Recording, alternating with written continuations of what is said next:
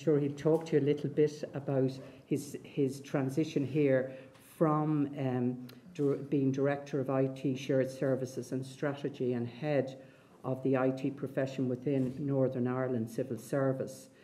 Barry's task here in some ways is quite a profound and revolutionary one, because he's introducing government's IT strategy. And I think today, Barry, we're very interested to see how you're going about that.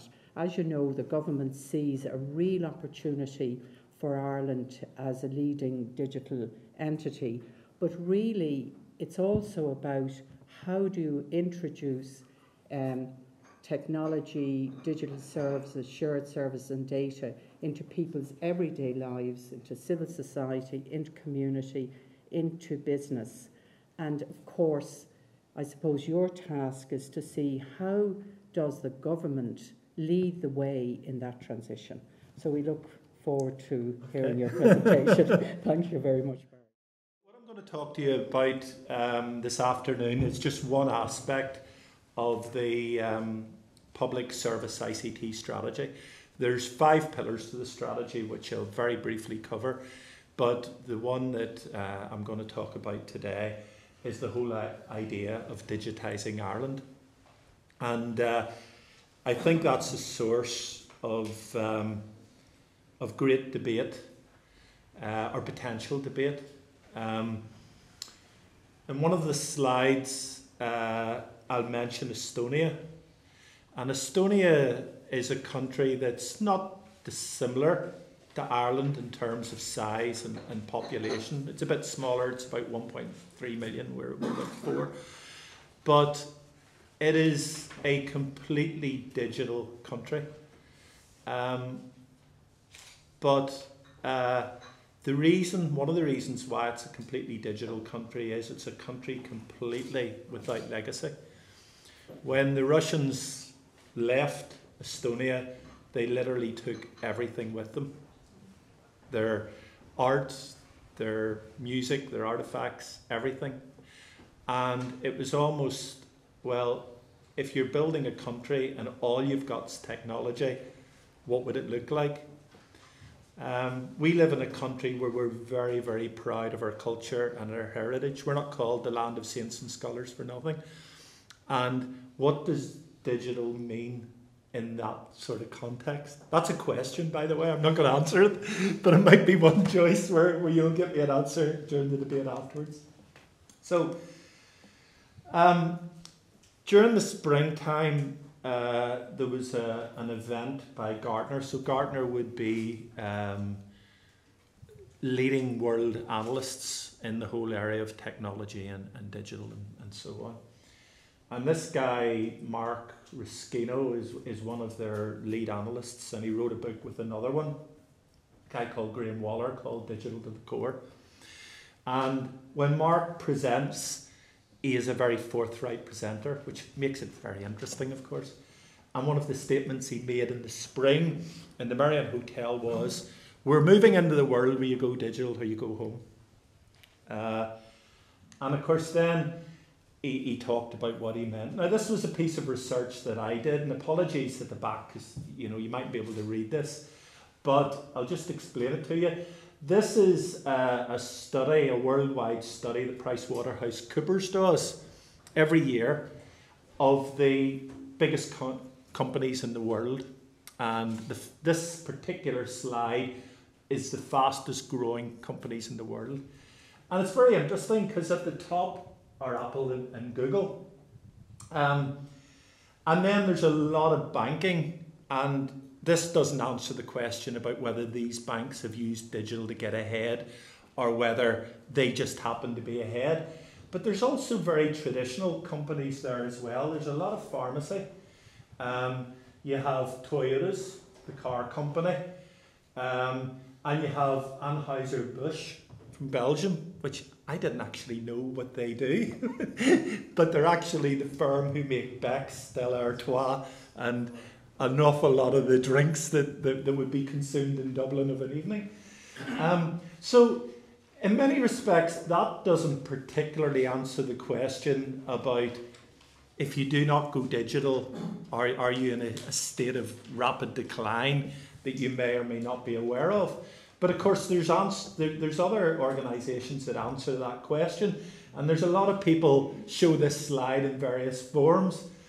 Now, despite being a CIO, I'm a very tactile person, and I love records and books and art and all of those sorts of things.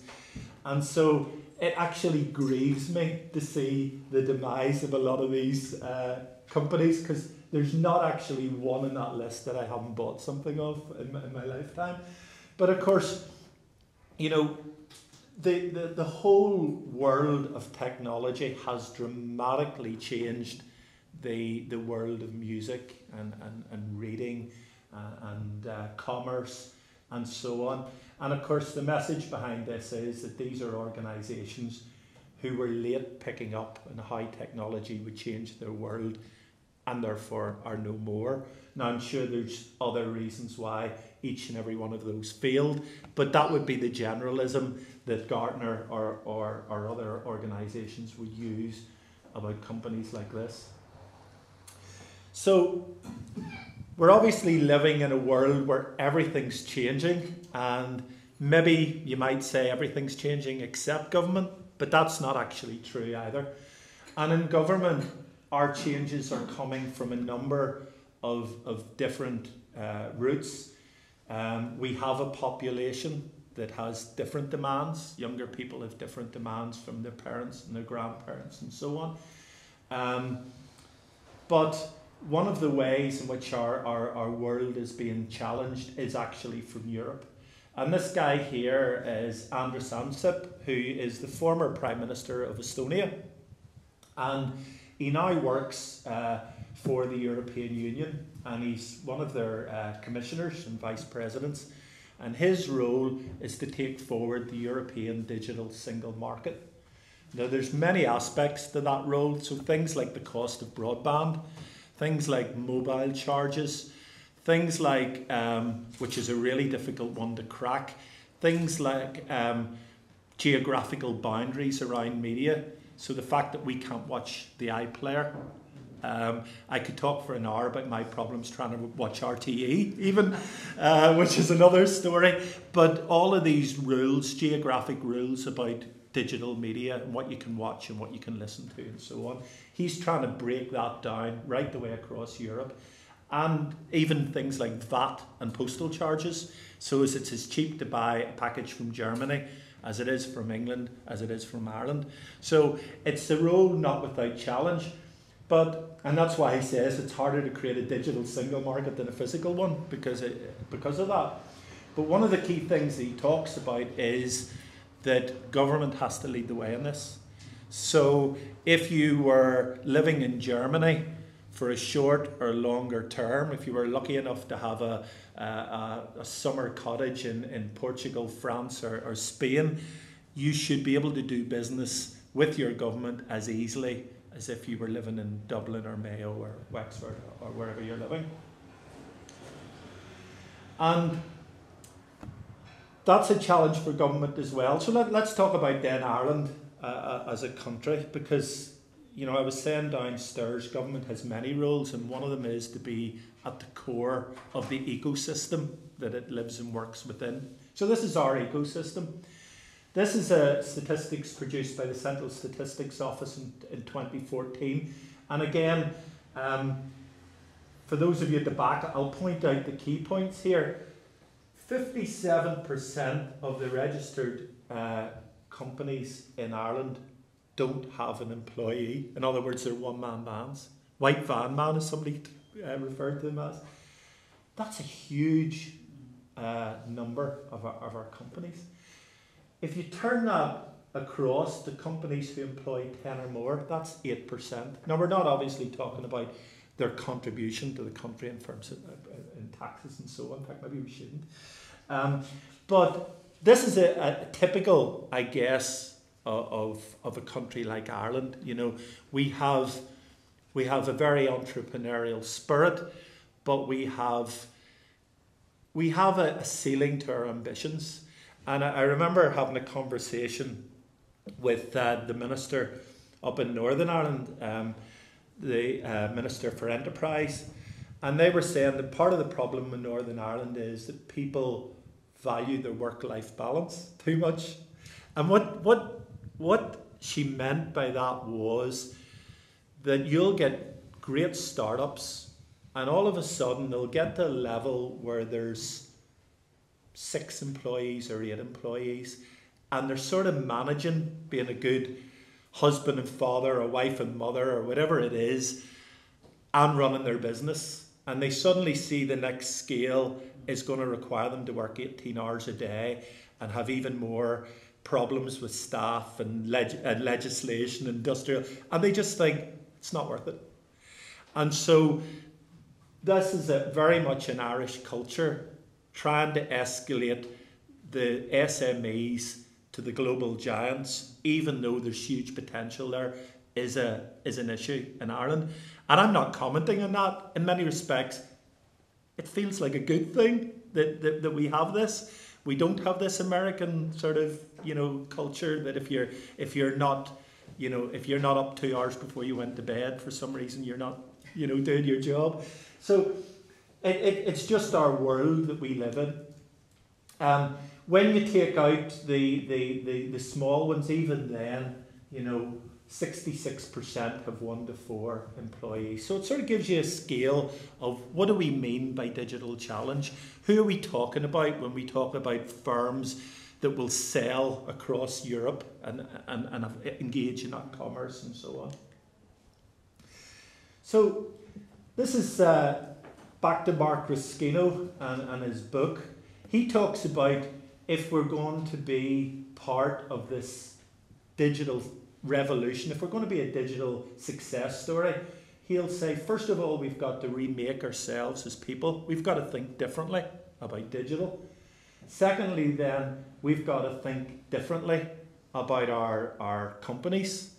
And thirdly, we've then got to think differently about our industry. And if you look at Apple, for example, and I'm old enough to remember when Apple nearly went, the way of many IT companies, it was perilously close to going out of business. But somewhere along the line, Apple stopped being a maker of computers primarily and changed the whole culture of how we listen to music. And actually, it didn't do it with any technology. It invented itself. A lot of it came from elsewhere. But they created a value proposition, first of all, around music, then about the phone and so on. And that's what Apple do. Apple sell people visions. In many respects, they're as much a marketing company as a manufacturing company. But they changed the whole way that people thought about computing. And they started to change the whole way about how people thought about the industry and this blurring of lines. And, Ruskino makes the point about when you're talking about the huge success stories in digital, you're talking about Airbnb, you're talking about Uber, you're talking about actually companies that don't do the stuff that they're famous for. Uber don't own taxis, Airbnb don't own accommodation. And yet that's what they're used for. So they've completely remapped what some of these things mean to us all. So back to government. Why is government different? Well, I guess the first thing is we don't really have competitors. We're the government. Okay, at political level, there's obviously different parties and all that part of being a good democracy. But at the end of the day, government in terms of the civil service and the infrastructure and so on, it's just there. And that possibly can be a good thing in terms of sustainability and so on.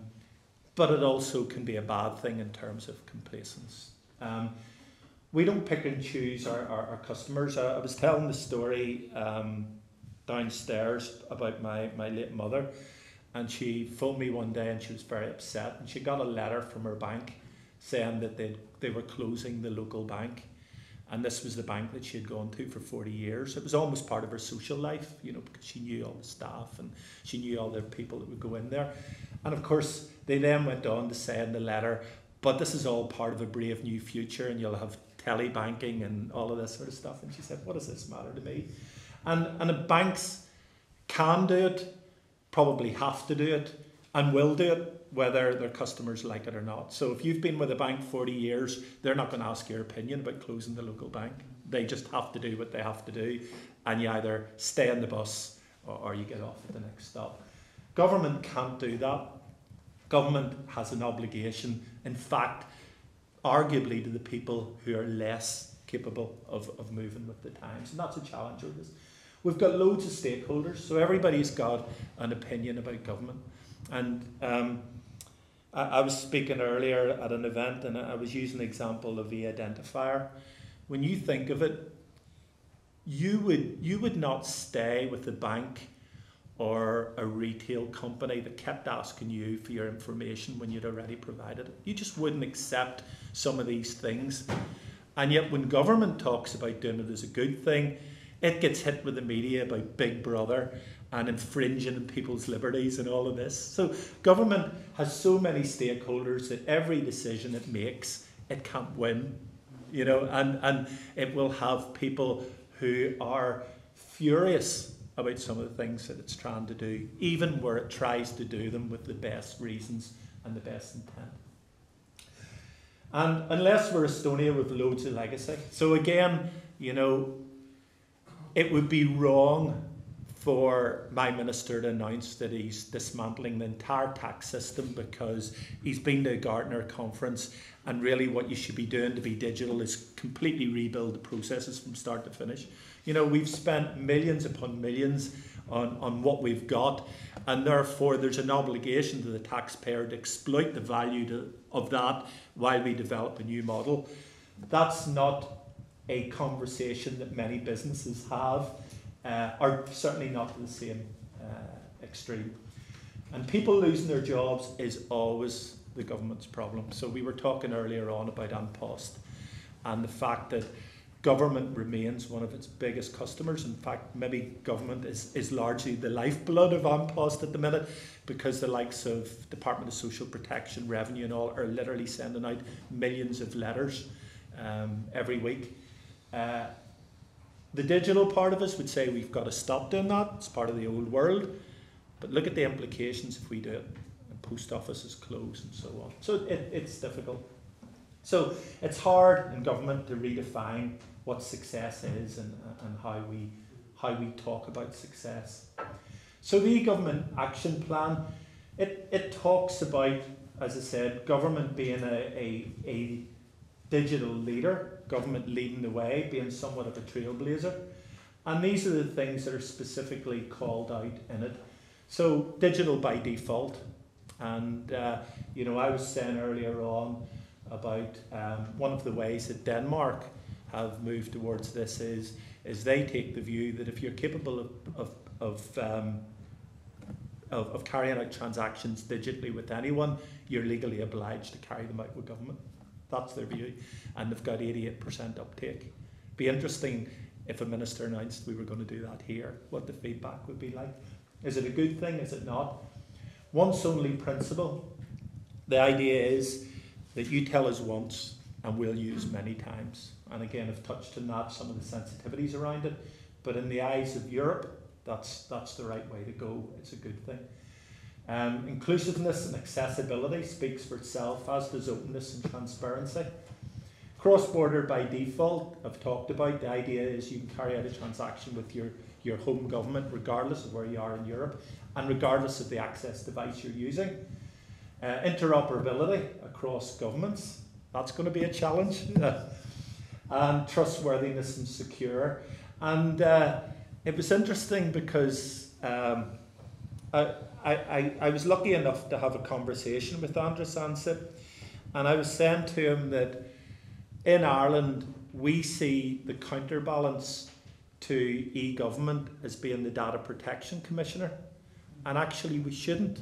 We should see the counterbalance to e-government as being openness and transparency, and that's where the Estonians are. The Estonians, Estonia is a fascinating place to go to, because if you go into Estonia, what they'll show you is they'll log on and they'll show you your record in government.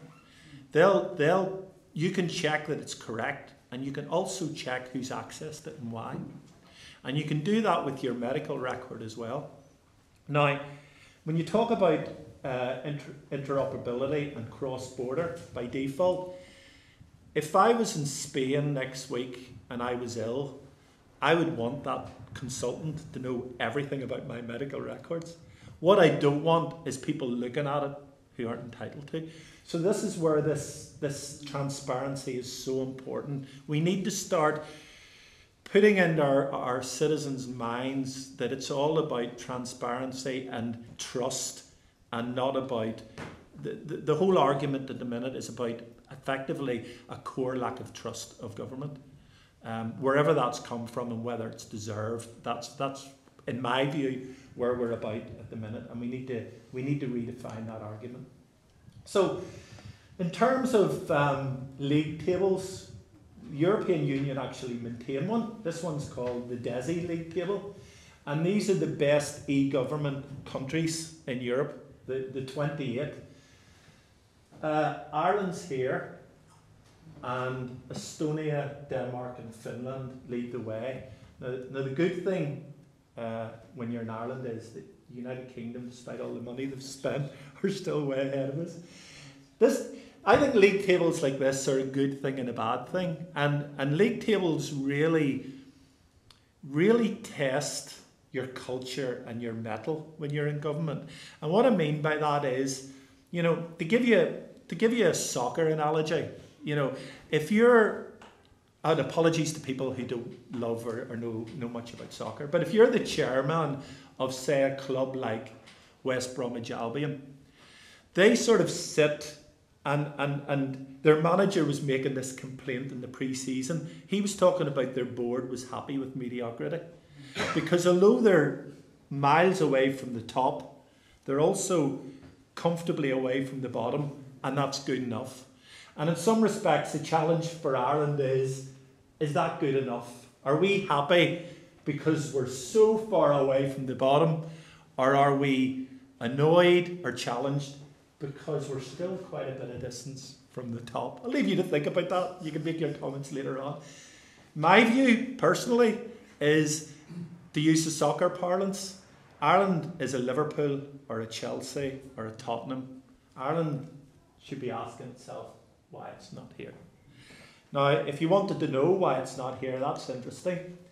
This is the Estonia country profile, and as you can see, it is absolutely a digital nation. I'll leave the slides, you can go through the various indicators, but in all the indicators they use, Estonia scores extraordinarily high. This is Denmark, who also score very, very highly. You'd be very pleased with that. And this is Ireland. So, there's things, obviously, that we can rush to fit. I mean, they're fixed. There's one, pre-filled forms. So we just don't do enough digitally. We don't encourage enough digitally we don't encourage enough digital transactions with our people, and so on. So some of this, you could argue, need legislation and so on. But there's almost a more fundamental thing for us to fix before we get into any of that debate. So this is what the Estonians would say are the absolute critical success factors to be a successful digital government. So a trusted identification element, legally approved digital signatures, which obviously needs legislation and change of culture and so on, integrated approach underpinned by a single digital identity, clear plans to use identifiers and integration for visible benefits. In other words, tell us once, and the transparent government. So actually in Ireland, we've a lot of these things in place. We just need to start to accelerate how we use them. And that's what the public service ICT strategy is about.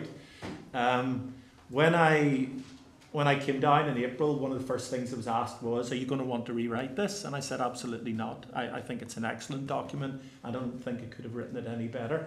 But there's 5 pillars.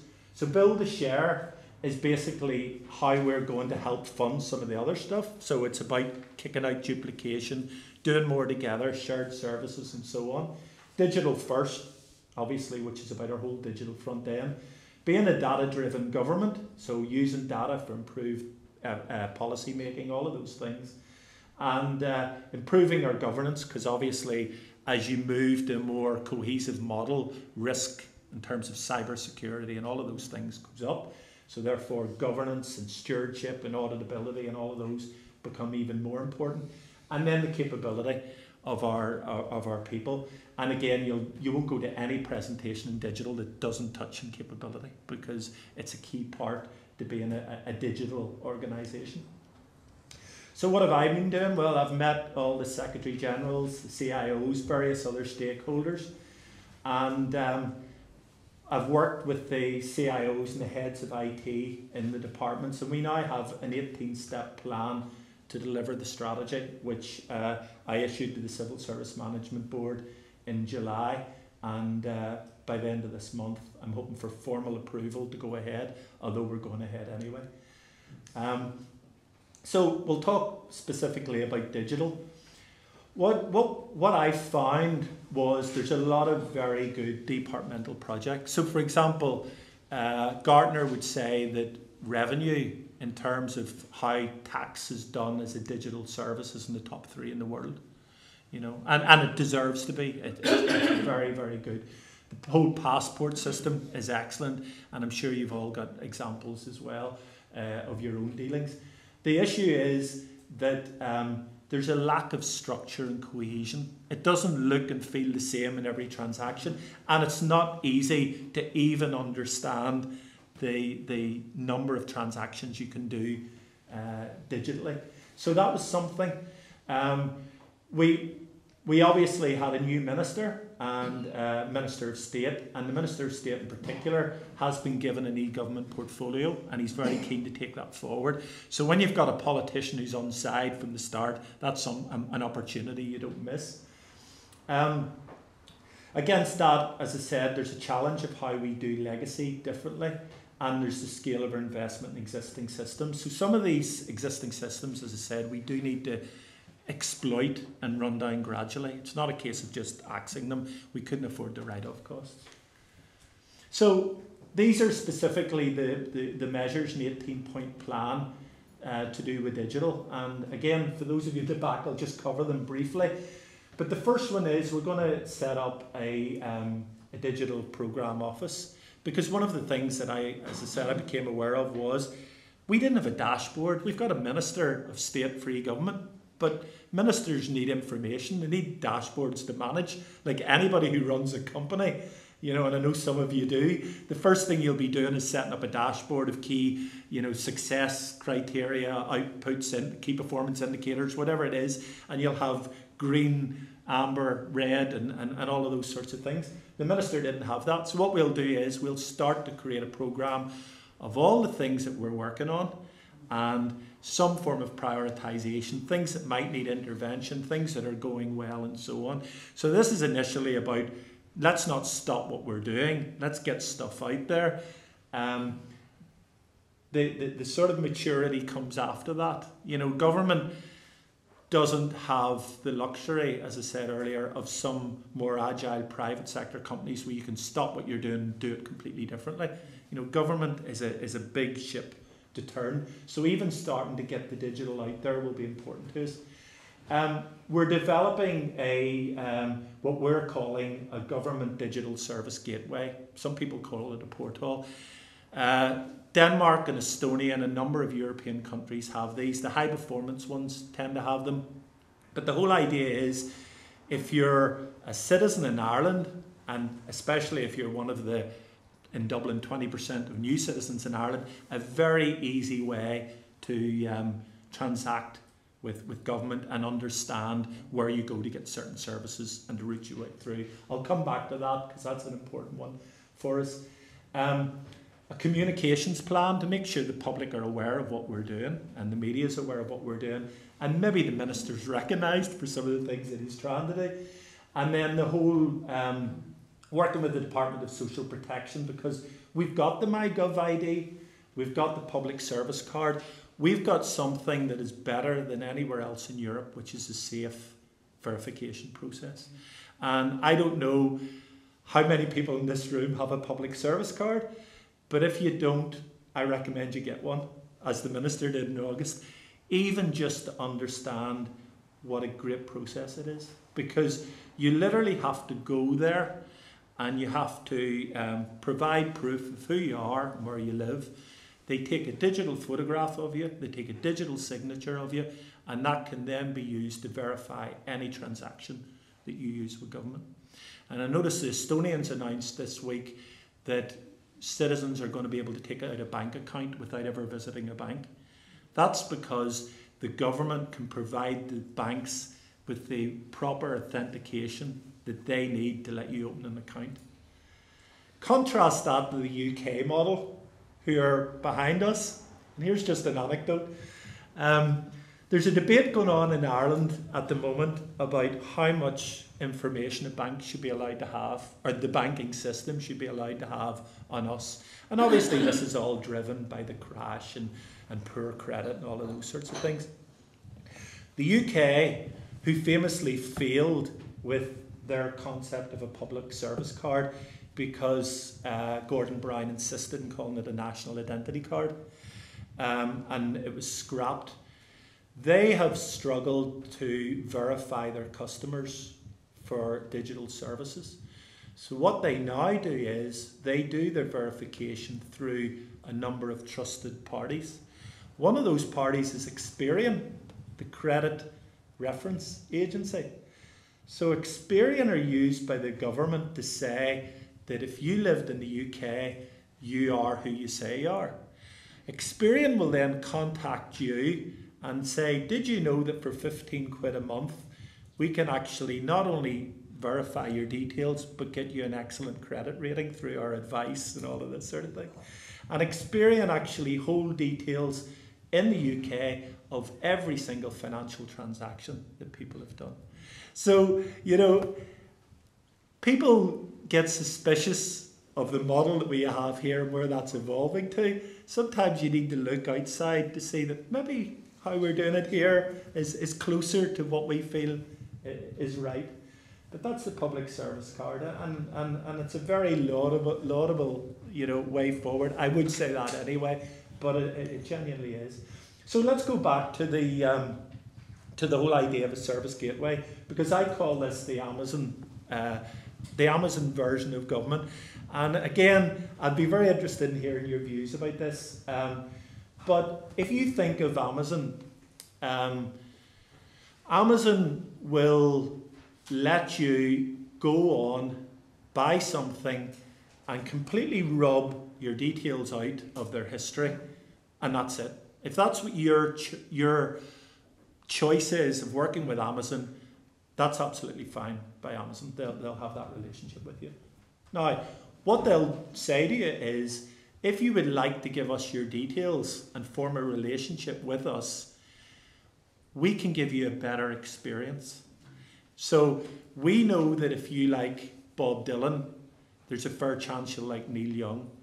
Or we know if you like books by some author, if you like a biography on sportsmen, you might like the new Bran O'Driscoll biography, or whatever it is. So they're starting to give you a better user experience just by knowing a little bit about you.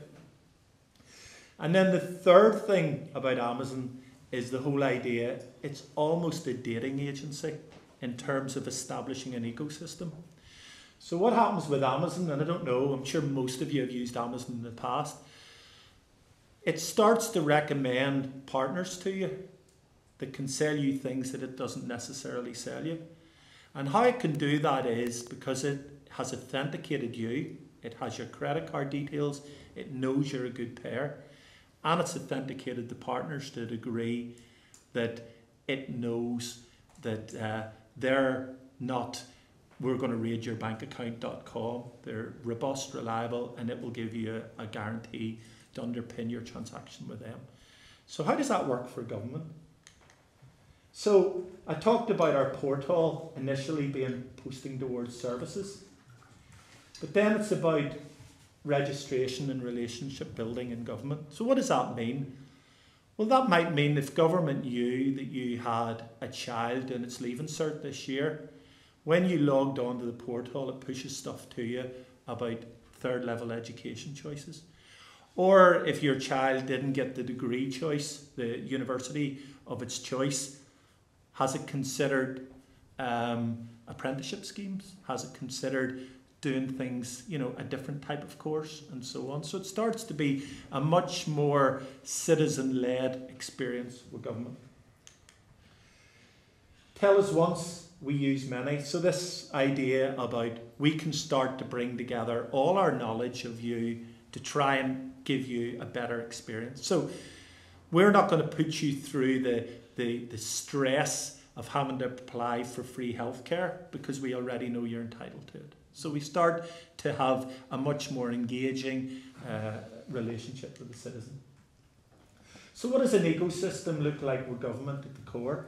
And we were talking about this downstairs. It's a really, really interesting concept. And I'm sure if I give you one or two examples, you could come up with many better ones.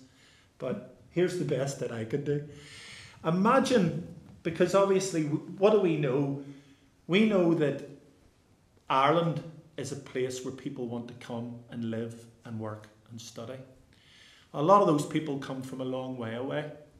So imagine if in our portal we were able to put up to, say, people from South Korea, Hong Kong or wherever, whose kids are going to come to university here, a list of recommended landlords, people who have been properly audited or properly registered and everything else. Two things start to happen through that relationship. First of all, somebody in Korea starts to get a list of properties that they know are bona fide properties. And the other thing is you start to create an impetus for people in the private rental market to start to be assessed, to meet the various criteria, to start to comply. So you start to see an example of where government in this ecosystem is having a very beneficial impact on the whole ecosystem. And I say that's just an example, but you can start to see other areas where that would start to work, whether it's apprenticeship schemes, whether it's anything. You're starting to create this environment where just by doing this introduction, government is almost improving the standards of whatever it is it's trying to influence. So just to finish off, as I said, I talked about the pillars of the strategy. A more data-driven government. One of the things that we're particularly interested in doing is really testing what that means. And just to give you, for instance, and I was talking to the two ministers about this last week, if you talk about a very current issue like housing, everybody's got an opinion in housing, but actually a lot of that opinion is based on what I would call two-dimensional data. In other words, if you take where I live, so if you take County Dublin, we can probably tell you the amount of people who own their own homes. We can probably tell you the amount of people in public sector provided rental, and we can probably tell you the number of people in, broadly speaking, in private sector provided rental, or at least authorised provided rental. But what we can't tell you is why that happens. We sort of generally talk about there's not enough provision of this or there's not enough provision of that. But if you think about the number of people who live in County Dublin who aren't Indigenous, a lot of them have a completely different culture towards house ownership than we do.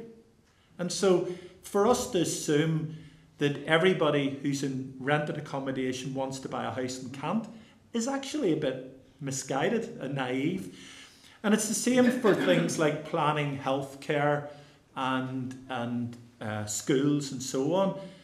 You know, we assume that everybody who lives in the West wants to stay there.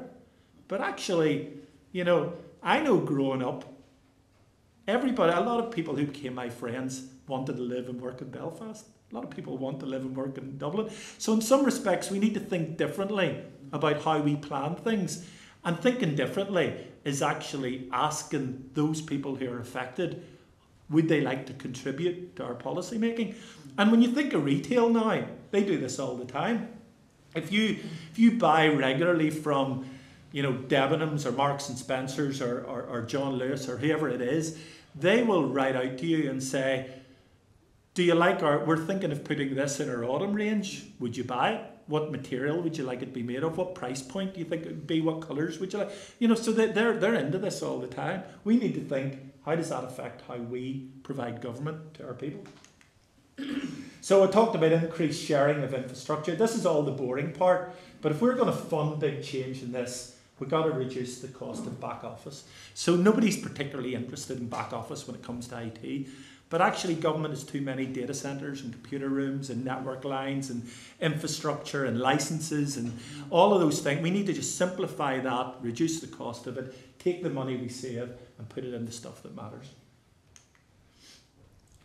I talked about the capability. We need to focus now on professionalism of our people. We need to create an IT people who can think differently. And, you know, as I would say to them, we need to stop being experts in technology and start being experts in ICT-enabled change. And that's almost going back to traditional things like being good at communications, being good at listening, you know, being good at planning projects, at benefits realisation and so on. So it's a challenge for us, but it's a change we have to make. And then I talked about governance. It's all about being, as you put your eggs in one basket, you need to be better protecting the basket and getting that basket regularly measured so as you can prove to your stakeholders you're doing the best you possibly can to actually manage it for them. And if we do this, hopefully, there'll come a day when Ireland's top of the charts. So I hope that was useful. I hope it's a useful start for a discussion and a debate. Very interested in having one. And thank you for your time this afternoon.